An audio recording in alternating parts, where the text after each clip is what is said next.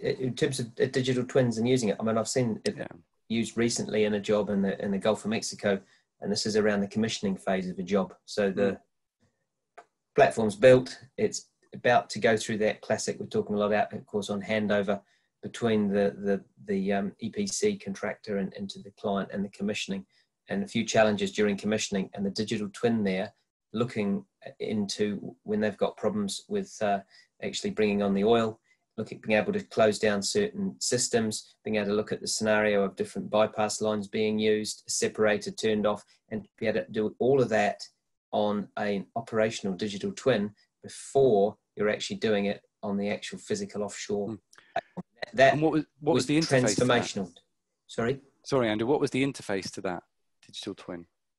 The interface to the digital twin, I mean, that's just come out at the end of the design, so it's reflecting all of the design information and everything, and then essentially it's being used as a tool for the commissioning team. They can look at it offline and look at the best way of intervention in terms of which valves and sequencing and parts they're going to change to actually bring those separators on in the most efficient way. Of course, the old-fashioned approach would be you try the different examples and try and get the best outcome. So that was a tremendous approach. That's the commissioning team using the tool in onshore base rather than having to work it all offshore. Defence industry, which is the UK carriers, the new carrier that's being commissioned at the moment.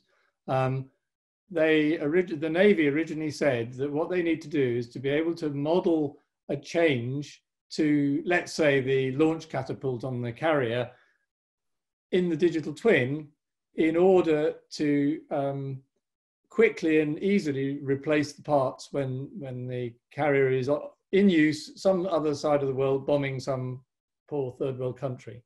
And they need to be able to go out there with the right bag of bits, know exactly what they got to do before they get there, do it, and then come back really, really quickly without impacting the operational efficiency of the asset. They built a digital twin right the way from the very start of the project. They didn't do it in any of the recognized tools that you and I know about, but nevertheless, they achieved success in that respect. And I think that's the sort of thing we do.